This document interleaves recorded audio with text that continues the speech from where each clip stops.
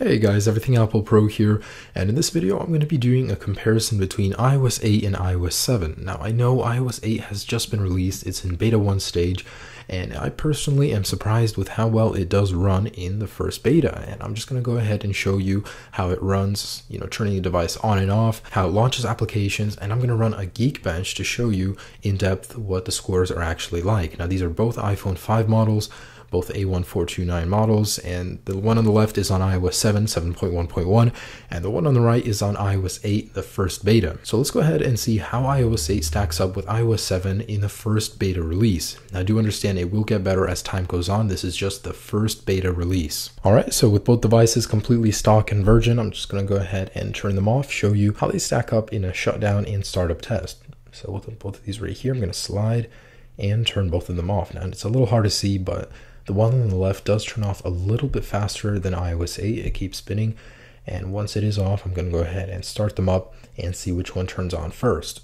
Now do keep in mind that iOS 8 does have many new features, so it has a lot more to preload than iOS 7 during a startup test. So even if it doesn't surpass it, but stays at the level of iOS 7, that's already impressive because it has so much more to load, and it's still something to be able to match up the speed of iOS 7. Now on the left, the iPhone 5, the screen has dimmed before the one on the right with iOS 8, so it should be turning on a little bit faster. Now these kind of tests, they're not really accurate because true to life, people don't really care about how long their iPhone takes to turn on. And as we can see on the left, iOS 7 has booted up first with iOS 8 following it.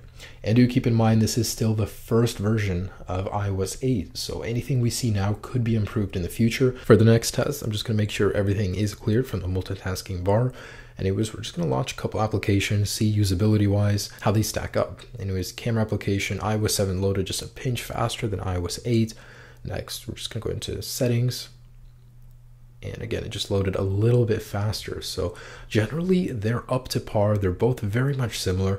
And next off, we're just going to run a Geekbench score. Now, to get a more accurate result, we're going to go ahead and run Geekbench. This will give us a more accurate number to compare these two devices on two different firmwares. And as you can see, they're exactly the same. So let's go ahead and run the processor benchmark. And at the end, we'll see accurately how these two devices stack up on two different firmwares. And as we end the test, we're going to be able to see that both of these devices are almost exactly the same. It's just a few points apart. iOS 8 takes the lead. Now, this isn't the same test that I had. I actually did another one before this, and it was a little bit different. So I'm just going to go ahead and show you the other one. And the multi-core score on the iOS 8 device was actually better. Now, I'm not sure if that's a direct result of the new Metal feature Apple is adding to iOS 7. However, I don't even know if that's been implemented yet in the first place. Metal is a software addition to iOS 8 that basically removes a huge processing layer between the chip and the device, so it would result in a much better multi-core score, especially when running more intensive applications. So from these tests and this score